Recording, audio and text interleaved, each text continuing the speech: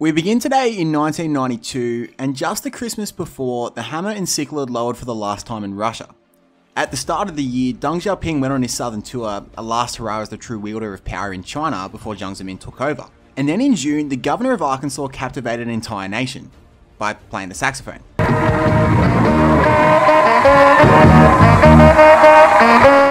I probably don't need to tell you that that governor was Bill Clinton, and for the first time in decades, America had a truly charismatic candidate. Not to mention that Clinton had figured out the only sentiment that truly swings the vote. We believe in the importance of fundamentals in our economy. You would have thought that having had a half-century Cold War end under his watch, that Bush was a shoo-in for the next re-election campaign. But he was smashed. And not only was Bush defeated, but Clinton campaigned on a much tougher policy towards China. As far as Clinton was concerned, Bush had simply been too nice to the Middle Kingdom. Hello there.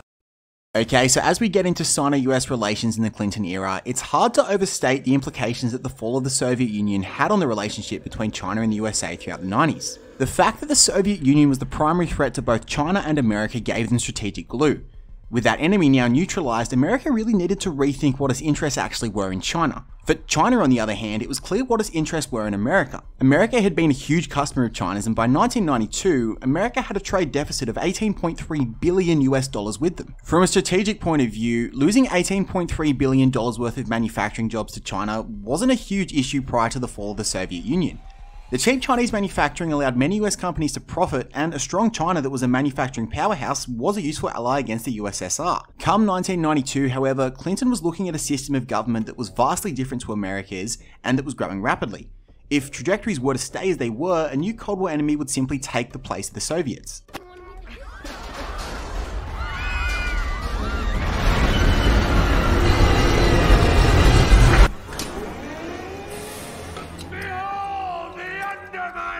And given that Bush could boast of the Cold War ending under his watch, Clinton had a pretty limited hand of where to hit him in terms of foreign policy. Ultimately, Clinton opted to hit Bush on China, particularly that Bush was not punitive enough in the wake of the Tiananmen Square massacre, and that he turned a blind eye to human rights violations. You can learn more about it here. And this would be the lane that Clinton would stick to. He was willing to talk with China, but under his watch, China would be pressured towards a better human rights record. And in terms of a positive relationship between the two, the first few years under Clinton looked grim, as Clinton sought to use China's Most-Favoured Nation status as a bargaining chip. Basically, if a country is given Most-Favoured Nation status, that country cannot be discriminated against in trade deals with things like tariffs. You usually need to be part of the World Trade Organization to gain Most-Favoured Nation status, but China was not yet part of the WTO, meaning that they were given MFN status, which would be reviewed and then renewed each year. It's pretty much the opposite of this. You're not on this council, but we'd grant you the rank of master. How can you be a master and not be on the council? Do not take a seat, young Skywalker. Clinton effectively used this yearly renewal as a bargaining chip to press China on human rights issues such as free immigration, adherence to the UDHR, the releasing of all political prisoners, freedom of religion, and protecting the cultural heritage of Tibet. China said no, and relations got worse when in 1995, due to the pressure of Congress, Clinton allowed Taiwanese President Tung-Hui to make a private visit to the US. And as you can imagine, China was furious with such recognition. Oh, damn, this chicken is good. My compliments to the chef. Right?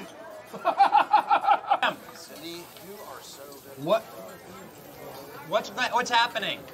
China responded by mounting a series of military exercises that included testing missiles near Taiwan, to which America replied by deploying 2 carrier groups near to Taiwan.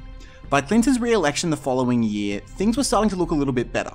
America hosted Chinese Defense Minister Chi Hoshin in December 1996, and the following year China signed all sorts of treaties such as the Nuclear Non-Proliferation Treaty, the Chemical Weapons Convention, and the Biological Weapons Convention. I can name Kung Flu. In return, the US agreed to support China's application to the WTO. 1997 was also an important year because China's new head of state, Jiang Zemin, visited the USA for the first time since Deng Xiaoping had given him the reins. And the visit was met with a fair amount of protest. For example, actor Richard Gere, that's this Buddhist guy from the Simpsons episode where Lisa gets into Buddhism, led a protest against China's occupation of Tibet. There were, however, a number of supporters of Jiang's in attendance, and in fairness, the meeting between Jiang and Clinton was actually pretty substantive. I'll link the hour-long press conference below for anyone who's keen, but here's Mr. Mitchell's snapshot. In terms of a strategic relationship, a direct hotline was set up between Washington and Beijing, What's her address? 117 Von Bergen Street. Hello.